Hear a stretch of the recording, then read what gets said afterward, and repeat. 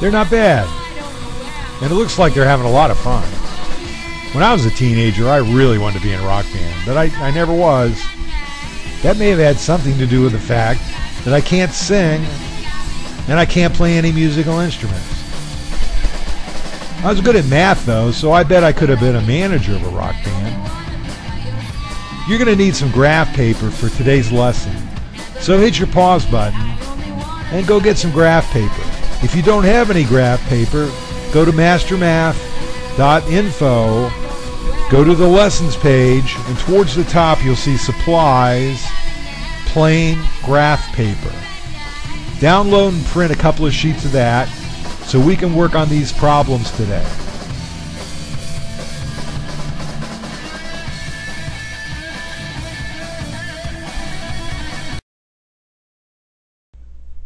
Well, let's say you know this really good rock and roll band and they come to you and say, hey look, we're starting to make some money, we're playing some dances and it's going pretty well, but we don't understand how they figure out what they're going to pay us. And we need a manager who can help us understand that kind of stuff and negotiate good deals for us. And you say, well, I might be able to help, I'm good at math. Tell me about your last performance. And the band says, well, we earned $125 for playing at the dance. And we know that that included a set fee, a basic fee for us to come in and set up and so forth, plus we earned 25% of the ticket sales. And we know that the dance sold $300 worth of tickets, but we can't figure out how much they paid us for the setup, how much we'd earned if they'd sold $400 worth of tickets. Maybe you can help us with that. And you think, yeah, I probably can. I know something now. I know that there's a constant rate of change, that every time they sell a ticket, the band gets 25% of it. So the total revenue for the band is going up at a constant rate of 25%. And that constant rate of 25% would mean that if I multiply 25% times the ticket sales, I'm going to come up with how much we earned for that amount of ticket sales. And I know I could rewrite that to 0.25x. Well, what is 0.25x? What is that 0.25? That's the constant rate of change. And the constant rate of change is the slope. So I know that if I were to write an equation for the situation described above, that the slope of that equation would be 0.25. Now let's look at that a different way. We know that if they don't sell any tickets, we're not going to earn anything for ticket sales. But we know if they sold $200 worth of tickets, we'd earn $50 or 25% of $200. So if I drew a line between those 2 points and then calculated the slope, I'd have a rise of 2 over a run of 8. 2 over 8 equals 1 over 4 equals 0.25. So we can calculate the slope, but we need to remember that the constant rate of change described in the problem will be the slope. The slope equals the rise over the run, or the change in y divided by the change in x, and in this case it equals a rise of $50 divided by a run of $200, or 0.25. Well, now we're getting somewhere. We know the slope of the line that we're trying to create. We know the slope of the equation that we're trying to create that will describe how much the band gets paid. That slope is 0.25 or 1/4. If we know the slope, then we're part of the way to getting the equation y equals the slope times x plus the y-intercept. What we need yet is the y-intercept. Could we figure that out? Yeah, I think we could. We could create a graph, and we could graph that point that we know on this graph we know that we earned $125 when they had ticket sales of $300. So let's put that point right there. And we know the slope of the line that we're looking for is 1 over 4. So in other words, from the original point, we'll rise 1 and run 4. 1 over 4. And we can put a second point. And then we can draw a line through those points and find out where it crosses the y-axis. Let's just draw a line between those 2 points, and we'll see that it crosses the y-axis at $50. So now we know the y-intercept, $50, and we know the slope, 0.25. Can we write the equation? Sure we can.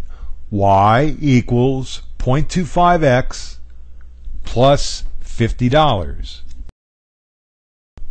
Well, that last problem was really pretty hard. If you understood it, you're doing well. If you didn't understand it, let's try a couple simpler problems and see if we can get you up to speed. You're going to need some graph paper, so if you've got some, hit the pause button and try the problem.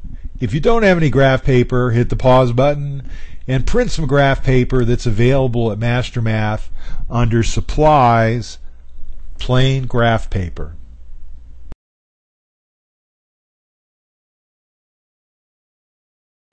You know a point on a line, and that point is 5, 9.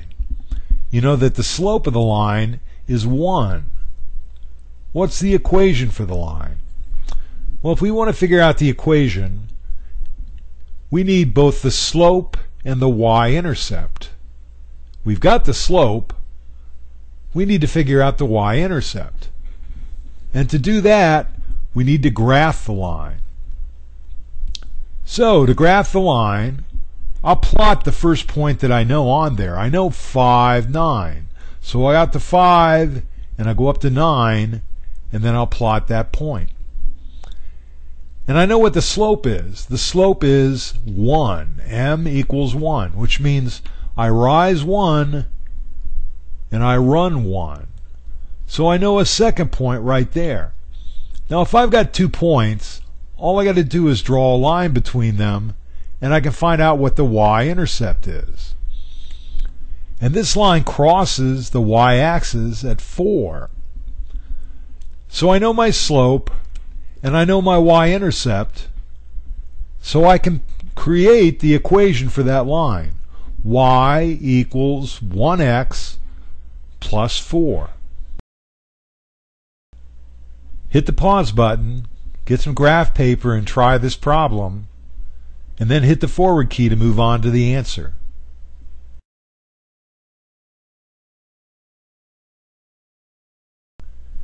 You and your mother rent a metal detector to look for valuables at the beach. Costs $13.50 to rent the detector for 2 hours. Costs $19.50 to rent the detector for 4 hours. Write an equation that calculates how much the metal detector costs for any amount of hours. Well, write an equation. We need slope and we need the y-intercept. But they don't give us either the slope or the y-intercept here. What are we going to do? Well, they do give us 2 points. We know that it was $13.50 for 2 hours, and we know it was $19.50 for 4 hours. So a pretty good place to start is to graph it and put those 2 points on it. For 2 hours, it cost $13.50. For 4 hours, it cost $19.50. Well, now I need to draw a line through those 2 points so I can figure out both the slope and the y-intercept. Let's figure out the y-intercept. Now let's figure out the slope first. The slope is the rise over the run. And the slope equals a rise of 6 divided by a run of 2, or 3. How about the y-intercept? Well, that's where this line crosses the y-axis. And it crosses the y-axis at 750. So now I know the slope and I know the y-intercept. I can put the equation together. Y equals the slope times x plus the y-intercept. Y equals 3x plus 7.5.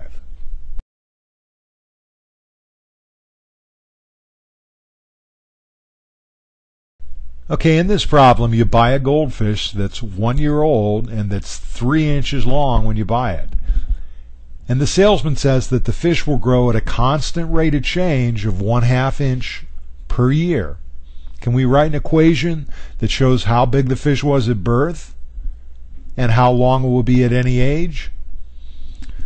Well, we know two things in this equation. We know what the slope is. The slope, or the constant rate of change, is 1/2 inch each year. That's 1/2 inch per 1 year.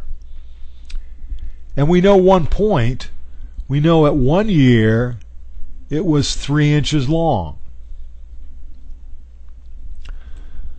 So let's graph it. After 1 year, the fish was 3 inches long. So we can put a point right there. And we know it's going to grow 1/2 inch each year. So in 2 years, it would grow 1 inch. So after 2 years, it would be not 3 inches, but 4 inches. Well, now we know 2 points, and we know the slope, so all we need is the y-intercept. To figure out the y-intercept, all I have to do is draw a line through those 2 points and see where it crosses the y-axis. And it seems to cross the y-axis at about 2.5 inches. So now I know the slope, which is 1/2 inch per year, or 1 inch per 2 years. And I know what the y-intercept is, 2.5 inches. If I know those 2 bits of information, I can create an equation. My slope is 1/2, or 0.5, and my y-intercept is 2.5. So my equation is y equals 0.5x plus 2.5. Well, now you realize you could be a great manager of a rock and roll band because you're pretty good at math. Let's try to get better at math. Let's go to mastermath.info and download the worksheet on writing equations using a point and a slope. After you've done that, go back to MasterMath and take the quiz on writing equations using a point and a slope. Well, I hope you had a really good time, and I look forward to seeing you again soon.